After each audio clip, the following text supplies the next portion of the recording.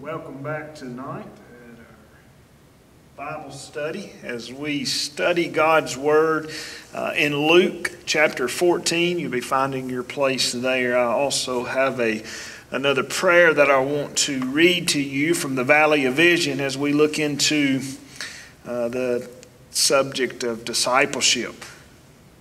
Discipleship. Again, at the end of our service, we will pray through our prayer concerns that people will be uploading. Luke chapter 14. We'll begin to read in verse 25. But first I want to read to you a prayer from the Valley of Vision. The God of my end, Thou hast given me a fixed disposition to go forth and spend my life for Thee. If it be Thy will, let me proceed in it. If not, then revoke my intentions. And all I want in life is such circumstances as may best enable me to serve Thee in the world. To this end, I leave all of my concerns in Thy hand. But let me not be discouraged, for this hinders my spiritual fervency. Enable me to undertake some task for Thee, for this refreshes and animates my soul, so that I could endure all hardship and labors, and willingly suffer for Thy name. But oh, what a death it is to strive and labor, to be always in a hurry and yet do nothing. Alias, time flies, and I am of little use. Oh, that I could be a flame of fire in Thy service, always burning out in one continual blaze. Fit me for singular usefulness in this world. Fit me to exult in distresses of every kind, if they but promote the advancement of Thy kingdom. Fit me to quit all hopes of the world's friendship, and give me a deeper sense of my sinfulness. Fit me to accept as just desert from Thee any trial that may befall me.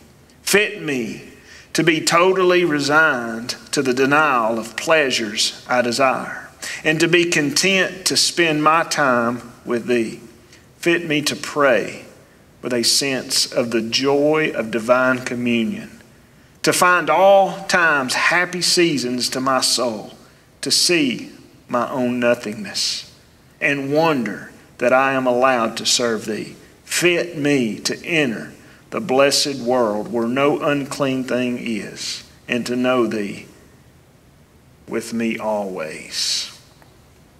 What a beautiful prayer of discipleship. Lord, help me to be the disciple that You have called me to be. Though times get tough, and though we are encountered with many different situations in our life, and though many decisions will have to be made, and we'll be faced with many hard decisions as we live our life out for the sake of the gospel of Jesus Christ, we're called also, as we do so, to continue to test the faithfulness of discipleship. Are we truly being disciples of Christ? Are we spreading the good news of the gospel of Jesus Christ? Are we living up to the calling in which Christ has placed on us? Are we excited about what God has done in our past, is doing now, presently, and will do in the future as we continue to push forward for the glory of God and for the good of His people and for the excitement and anticipation of His coming and His kingdom? As we read in Luke chapter 14, if you'll read along with me, beginning in verse 25. Now large crowds were going along with Him, and He turned and He said to them, If anyone comes to me and does not hate his own father and mother and wife and children and brothers and sisters, yes, and even his own life, he cannot be my disciple. Whoever does not carry his own cross and come after me cannot be my disciple. For which one of you, when he wants to build a tower, does not first sit down and calculate the cost to see if he has enough to complete it? Otherwise, when he has laid a foundation and is not able to finish, all who observes it begin to ridicule him, saying, this man began to build and was not able to finish. Or what king, when he sets out to meet another king in battle, will not first sit down and consider whether he is strong enough with 10,000 men to encounter the one coming against him with 20,000? Or else, while the other is still far away, he sends a delegation and asks for terms of peace. So then, none of you can be my disciples who does not give up all of his possessions. Therefore, salt is good, but if even salt has become tasteless, with what will it be seasoned? It is useless, either for the soil or for the manure pile. It is thrown out. He who has ears to hear, let him hear. What strong passages of Scripture that we read in Luke chapter 14, the Gospel of Luke, which essentially is speaking about discipleship.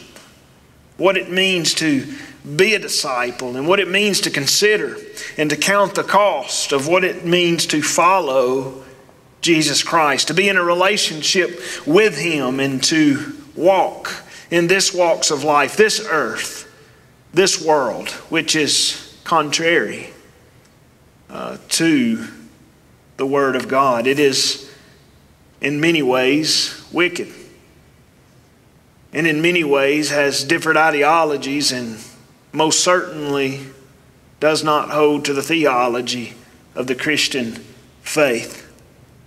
And what are we to do as children of God, as people that have been set apart, people that have been set apart in a relationship with Christ, to live our lives out in such a way that we are glorifying God and we are helping other people to understand the gospel of Jesus Christ? Well, that's not always easy. But as we would read Scripture, and as Scripture would teach us, and as we lean on the inerrant and all-sufficient Word of God, then we come to understand that we are, for lack of better words, fish out of water when it comes to our society and our world and the culture in which we live. We do not talk like them. We should not act like them. We should not value the same things that the world values, love the same things that the world loves. I'm not saying that we're not to be in the world, because the Lord has allowed us to stay here, to be image bearers of Him, to glorify His holy name. But we still are to consider the cost and what it means to be a Christ follower. Perhaps some of the difficulties that we will be faced with in this walks of life, all the while understanding and comprehending and valuing the life to come that we will live with Him. There's three things that I want us to see as we look at these passages of Scripture tonight, as we look into the topic, true discipleship. What does it mean to be a disciple of Christ? Well, most certainly, we know what it does not mean.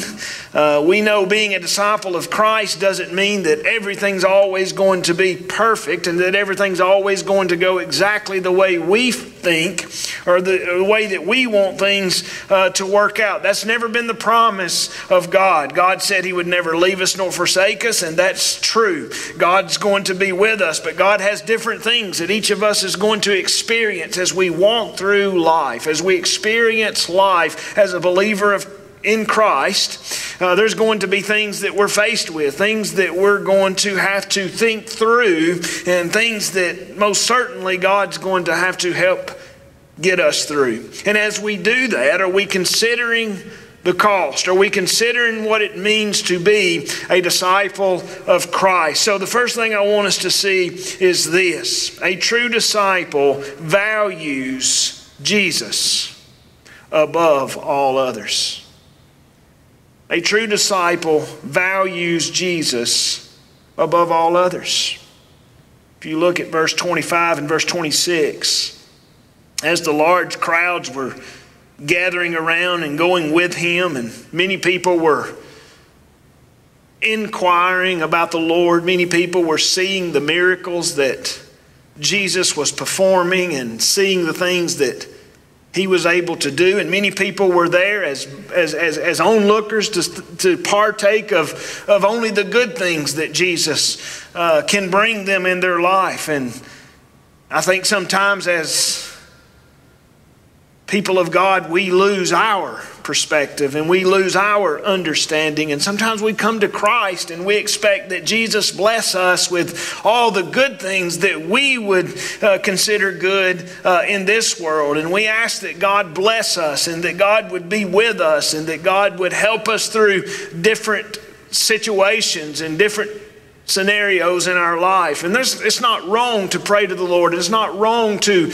request that God help us through those things. In fact, I think Scripture is very balanced to say we should speak to God. We should pray to God. We should seek God in His leadership and His guidance. But if the only reason we're seeking God is to receive only the fringe benefits of the kingdom of heaven, then I feel like we've missed the main point in what it means to be in love with God and to be a follower of God and to trust in the gospel of Jesus Christ. In fact, I think as Luke records this for us, it becomes evident. It becomes very clear to us as to what Jesus expects of those that are going to truly follow Him. Those that are truly dedicated to the gospel. Those that are willing to give anything and everything for the sake of the gospel of Jesus Christ. As crowds were gathering around, as crowds were going along with Him, I can only imagine how shocking this teaching that Jesus is teaching them as He's walking with them and as He's teaching them. I can just imagine the shock, the reality check that was present in so many that were in that crowd as they heard these words. Anyone that comes to me and does not hate his own father and mother and wife and children and brothers and sisters, yes, even his own life, he cannot be my disciple. Those are shocking words. Those words have a way of bringing one down to reality.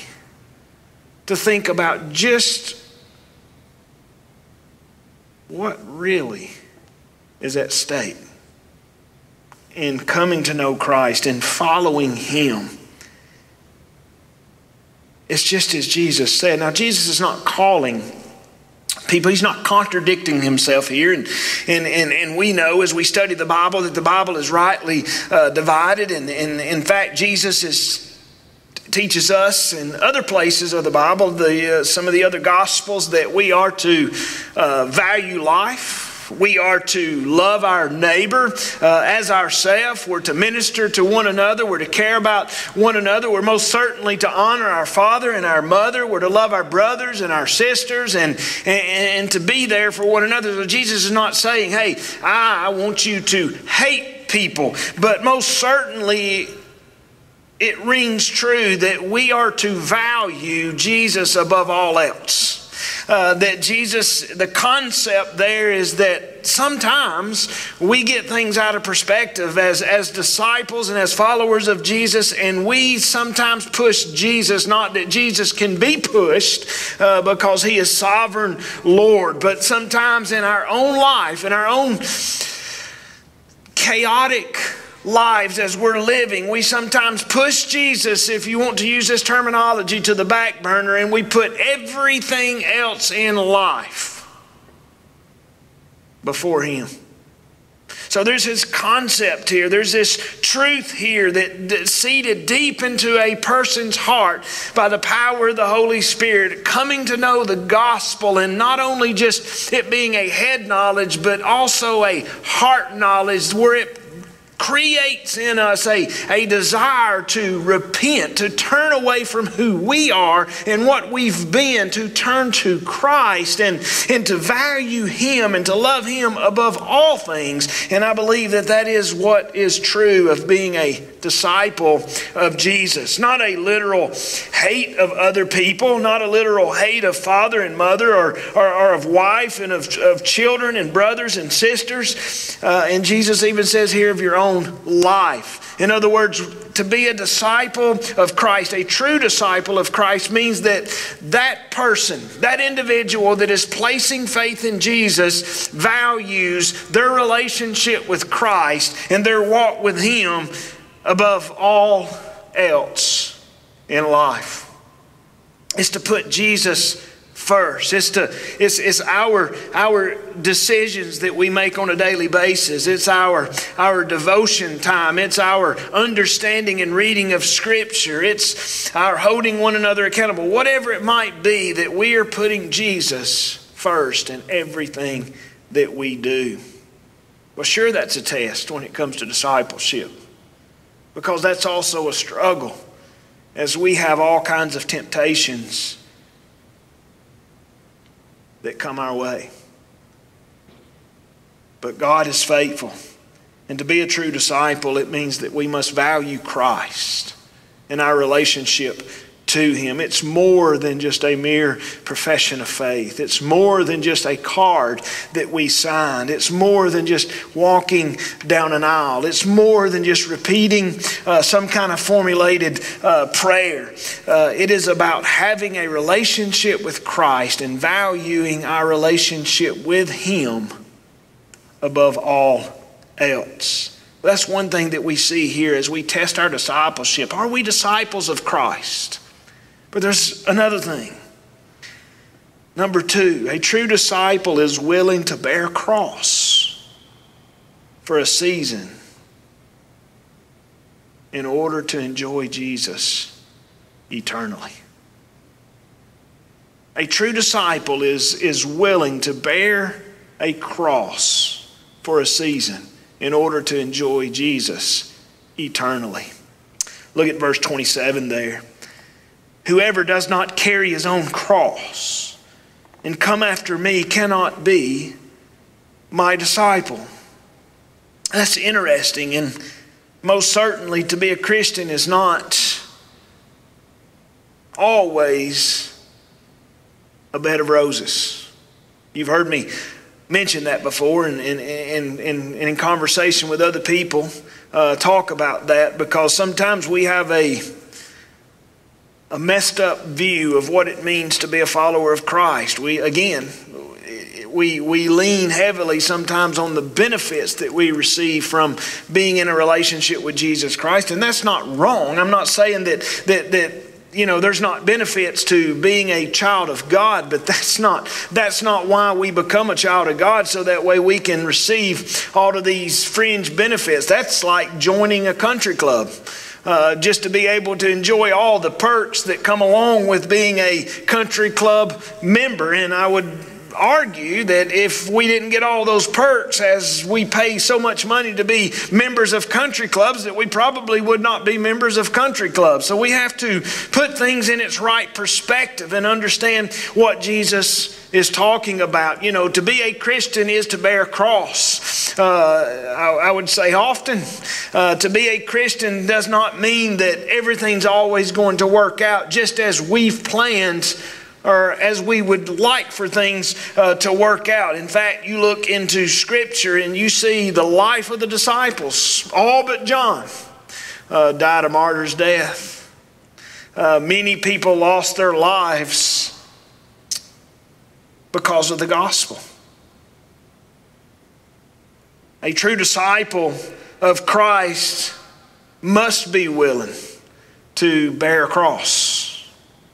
That cross might be different for each of us. Our difficulties might be different in different situations.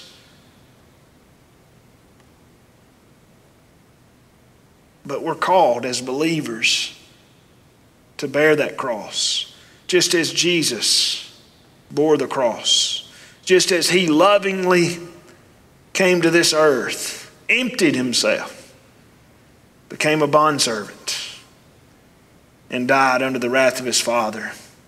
I would say that He bore the cross well, victoriously, that He could ransom many. So to be a true disciple, we must be willing to bear a cross, even for a season, in order to enjoy Jesus eternally. You know, there's going to be benefits to the kingdom of God. There are benefits to being a believer in Jesus, but let's not lose sight of the goal. The goal in life is to glorify God. The goal in eternity is to glorify God.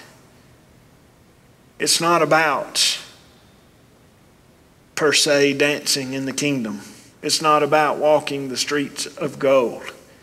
It's not about all of the beautiful, miraculous, wonderful things that we're going to be able to encounter and be able to experience and be able to witness. Though those things are important, and though those things are going to be wonderful, and though God wants us to enjoy those things because He's redeeming us and giving us those benefits, that is not the primary goal.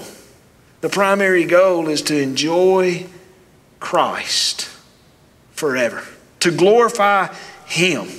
So if we have to be willing as disciples to bear a cross, to go through persecution and difficulties and hardships and things of that nature, then we can do that for a season in order that we might enjoy Jesus eternally.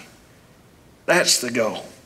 And that's what it means to be a disciple. And we must continuously examine that even in our own lives. But not just that. There's a third thing. A true disciple considers the cost of being a follower of Jesus. A true disciple considers the cost of being a follower of Jesus. Look at verse 28 and following.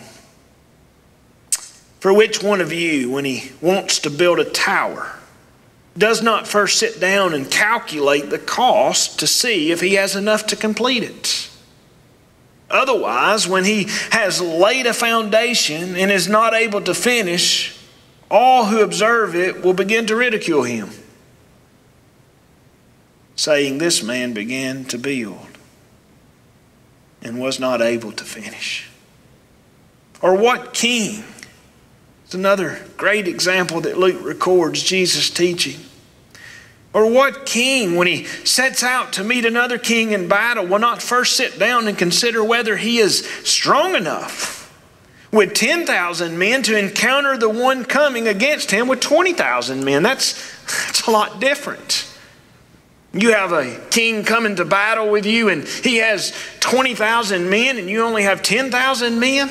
He has a lot more than you have. Did you consider that? Or else, while the other is still far away, he sends a delegation and asks for terms of peace. Did you consider that? So then, none of you can be my disciples who does not give up all of his own possessions. That's shocking. And it shocks us into reality, but that's exactly what we need to happen. We expect the Holy Spirit to deal with those that belong to Him, to deal with us, to shock us into reality, to constantly bring to our remembrance what Christ has done for us, and to help us to constantly and continuously consider the cost of what it means to be a disciple of Jesus Christ, to understand that we must value Jesus above everything, to understand that we must be willing to bear a cross and to consider what that's going to cost us as we live this life for God's glory. I don't know about you, but being in the ministry for quite some time now, I've seen many people make professions of faith. Many people experience somewhat of an emotional experience in their life. Something traumatic perhaps has happened, or something's going on in their life, and they think, well, coming to Jesus will be a quick fix to that. And that's not always the case. In fact, we always have to work through and think through and make good godly decisions, even as a Christian, as someone that is saved. But I see so many people go through emotional experiences for whatever reason that they're faced with, make that decision to follow Jesus, and yet down the road, when things seem to get better, they walk away from the church. They walk away from their walk with Christ. And oftentimes we as Baptists, we don't want to admit any kind of fault. So we say, well, they're just in backslidden conditions. They're just out there. And we're not saying that people can't fall off into sin. I'm not saying that true believers can't sin, because they can. I've struggled with sin each and every day of my life, but I pray that God's Spirit continues to push me and to probe me and help me to examine myself. And I pray to God I never turn away from His grace and His mercy in the gospel, which is His power unto salvation. But you have people that leave the faith. They walk away from it. They hear the good news, and for a while it seems to be the real deal. They're excited. They're on fire. They want to know more about it. But then when things seem to be going well, or maybe perhaps temptation comes or testing is on them, then they wash their hands of that, walk away, and on to the next thing that they think's best. Well, you have to ask yourself, in situations like that, did they consider the cost of what it really means to be a disciple of Jesus? I believe in the inspiration of the Holy Spirit, and I believe in the inspired Word of God, and I most certainly believe in the sufficiency thereof, that God's Word applies to all of life, not just in first century Palestine, but also in 21st century Arley, Alabama. That God's Word is relevant. We don't make it relevant, it is relevant. And it applies to not only a first century, but a 21st century. And I believe that what Luke has recorded Jesus teaching still applies to us today. Do we consider the cost of what it means to be a disciple of Christ? Do we consider the fact that following Jesus is not always going to be easy? In fact, that we find ourselves even now in a worldwide pandemic, and the good news is Christ is still on His throne. The good news is that God is still sovereign. And the good news is that God is working even through this pandemic to bring about His purpose. And that is to glorify His holy name. Now, do I have all the answers to that? Absolutely not. Don't even begin to try to answer all of those questions. But it's the deep-seated trust that we should be having as disciples of Christ in the gospel, to know that death can't separate us from God. Peril can't separate us from God. Wickedness is not going to separate us from God. Nothing can separate us from the love of God. But did we consider, as we were looking into God's holy word, what it means to truly be disciples? Now, I don't mean to paint a grim picture of being a follower of Jesus, because being a follower of Jesus is a glorious thing. It's a great thing. It's an encouraging thing. But I want us, especially members of MBC, people that are associated with Meek Baptist Church, I want us to have a healthy understanding of our Christian faith. And I want us to have a healthy understanding of what it means to be disciples of Christ. And I want us to get that pie in the sky, fluffy, feel-good prosperity gospel out of our minds. And understand that being a disciple of Jesus is one of the best things. It is the best thing that you will ever encounter, is having that relationship with Christ, having been justified, forgiven of your sins, walking in sanctification where Jesus is making you into what He wants you to be. He's molding you and preparing you for the consummation of His kingdom, that we're going to, yes, spend eternity with Him. But at the same time, I want us to constantly be able to remind ourselves to consider the cost of what it means to be a follower of Jesus. Verse 28 is just really clear in how Jesus is teaching. And Luke recorded for us that who does this? Wants to build a tower and does not first sit down and calculate the cost to see if he has enough to complete it.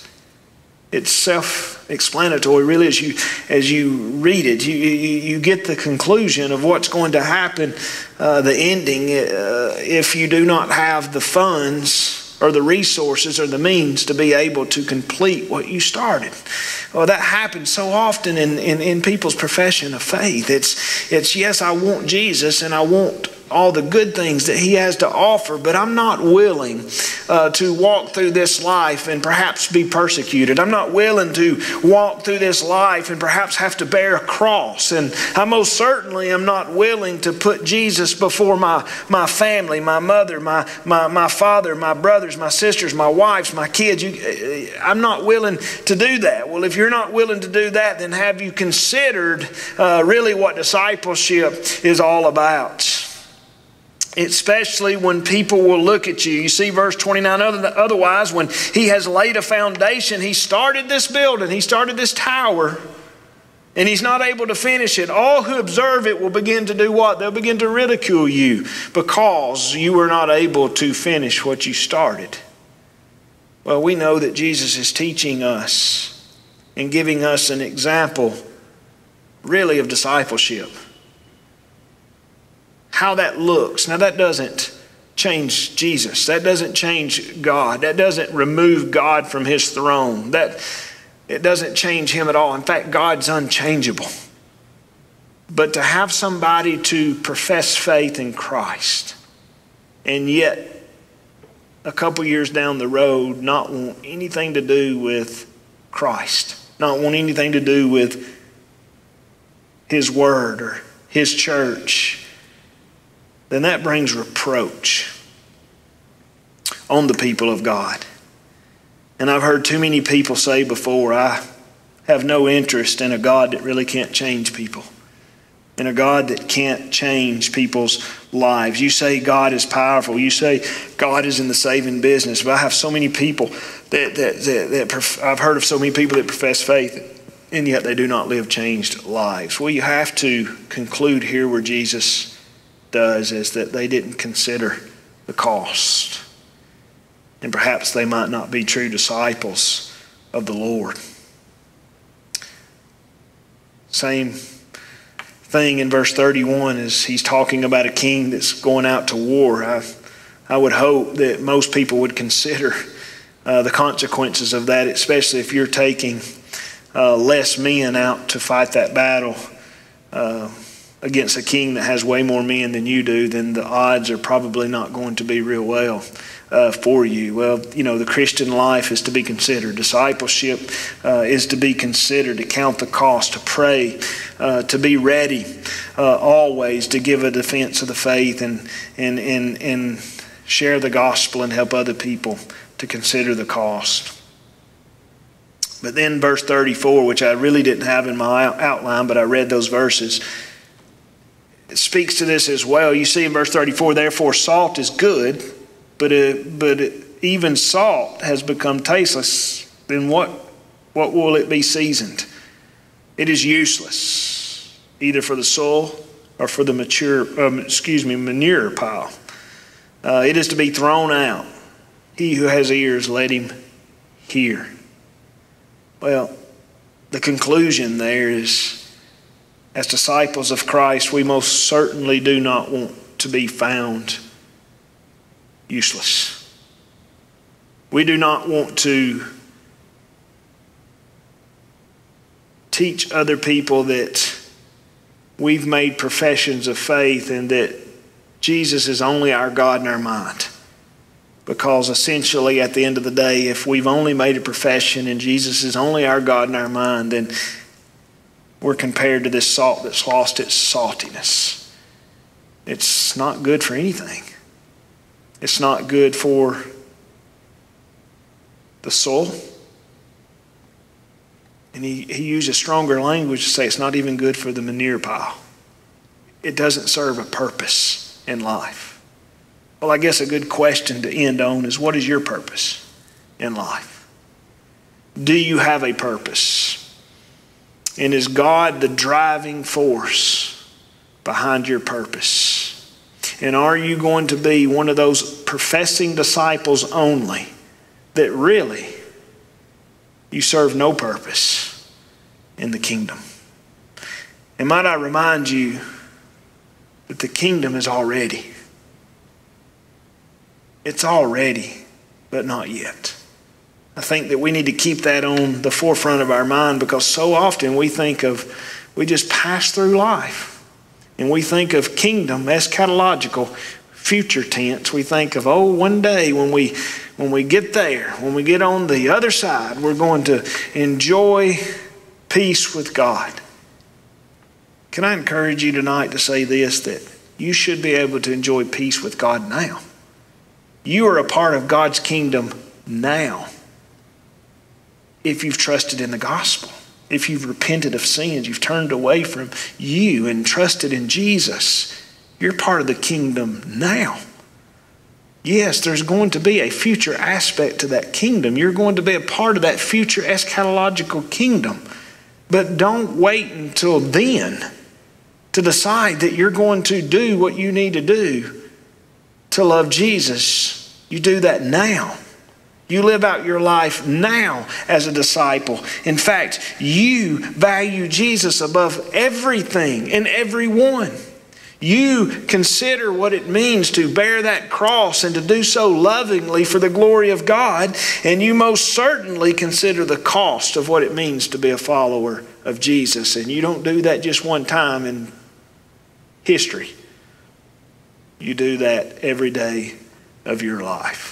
And you do so for the glory of God. So as I read in the beginning from one of the Puritans, The Valley of Vision, it was a prayer to discipleship. It was asking God to equip us to be able to consider the cost of what it means to walk with Jesus every single day. So at this time, I'm going to close by our prayer concerns. I hope and pray that you know that you can put those up there. We have 8 unspoken prayer requests at this time. Brenda Taylor, pray for me. God knows what's going on in her life. Sue Reed, pray for her brother David, which lost his wife. Rose Blado, pray for my brother, Mr. Shelton, is that right? And then Michelle Lyons, pray for me and Tyler as we go to Children's Hospital tomorrow for an appointment. Those are all very important prayer requests, and we most certainly want to be sensitive and attentive to the needs that people are trusting us with as they put them on the comment sections of our live stream Wednesday night Bible study. So we want to remember them. Hey, this is a new way of ministering to us as well. We are hoping and praying that before long we can get back together and corporately meet, however that's going to look in the future. But I can promise you this, is God's going to be with us. However that works out, I can't promise you how it's going to work out because I'm not God. But I do know that God loves His church. I do know that Jesus Christ died for the bride. And I do know this, that if you belong to Jesus Christ, you're a part of that bride. And I can assure you with everything, every fiber of my being, that Jesus loves His church. And He wants His church to meet corporately for worship. So if the Lord tarries and He allows the world to go on, the church will continue to go on too. So let me pray for us. Father, we do bow before you. Father, we're not the best always at considering the cost of what it means to be disciples of Christ. And Father, I didn't teach that tonight to discourage anyone, but hopefully to encourage people. That Father, even the best of the best, the greatest theologians in the history of the church, and the greatest theologians that live today, struggle every day. Father, perhaps there's someone out there tonight that is struggling with why I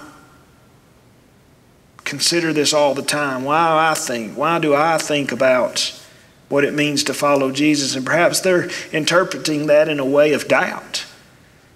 But Lord, we should examine ourselves. As Peter tells us, we should examine ourselves to make sure our election and our calling is sure. And Father, those that do that will not stumble. So Father, it is a healthy thing. And we know from your word it is healthy for us as your children to consider the cost. Lord, help us to value our relationship with you above all else. Above our jobs, above our relationships, our friendships. Father, our leisure time, our vacations. Lord, even above COVID-19. Lord, we get caught up so often in the media, the negativity, the gossip and the sinfulness of it. And we forget oftentimes that you're on your throne and you're caring for your church. And Father, you're working through different means to bring about your purpose and your end. And most importantly, your glory. So Father, as I pray tonight, as there's many hurting sheep in the congregation at NBC, Father, that you know the needs. You know how they need to be ministered to. And Father, we want that. We want to minister to them. We pray for Brenda. Lord, just pray that you would be with her nephew. Lord, the relationship that her nephew's in, Lord, you know the details to that, and you know how that, Lord, that they need to be ministered to. So I just pray, Lord, lift them up to you and pray that, most of all, that through this situation, that Christ would be exalted and people would be saved. And Father, our sister Sue, Lord, just continue to lift up her brother David. Lord, most of us were aware that he lost his wife, and it was very sudden and very traumatic to him and to Sue and to Larry and to that family. And so, Father, I just pray that you continue to sustain him with your grace. Father, we don't always have the answers that people are seeking and searching for, but you do. And Father, we can't always comfort people, but you can. So, Father, I just pray for the Reed family. Pray for David. God, just lift him up to you. And Lord, Rose, pray for Rose. Pray for her brother. Lord, you know the situation there. You know what's going on. You know the battles that he's faced with, the sicknesses in his body. And Lord, just pray that your healing hand, if it be your will, that you would touch him. Give Rose and Jamie the wisdom that they need to minister in the way that they need. And Father, we glorify you for that. And Michelle, Lord, thank you for Michelle and for Gerald, and Lord, for the Lyons family. And Lord, just thank you so much for Tyler. Lord, what a walking testimony. Lord, Michelle and Gerald both know what it means to bear a cross. Tyler knows what it means to bear a cross. To walk through this life and to have a sickness or to be diagnosed with a sickness. And so many of us get up every day and complain, and we don't even have a sickness. Father, we're thankful that you've healed him. And Father, that he's continuing to battle. But Lord, what a weight on his young life, and what a weight on his mother and his father. Lord, they know all too well what it means to bear a cross. And yet they still love you, and they request that you help them. And as they go to the doctor tomorrow, Lord, you give them good report and be with Tyler and keep him healthy. And Lord, protect him from any kind of diseases or COVID-19. Lord, having to leave home and go into facilities that's been exposed. Lord, we just trust that you're going to protect him. And Father, the 8 unspoken prayer requests, Lord, you know each and every need. Lord, I pray that you would be with them. They have requested prayer requests. They know who they are. They know what they need, and you do too, Lord. So I pray that you would be with those unspoken prayer requests. May you be glorified. In Jesus' name, amen.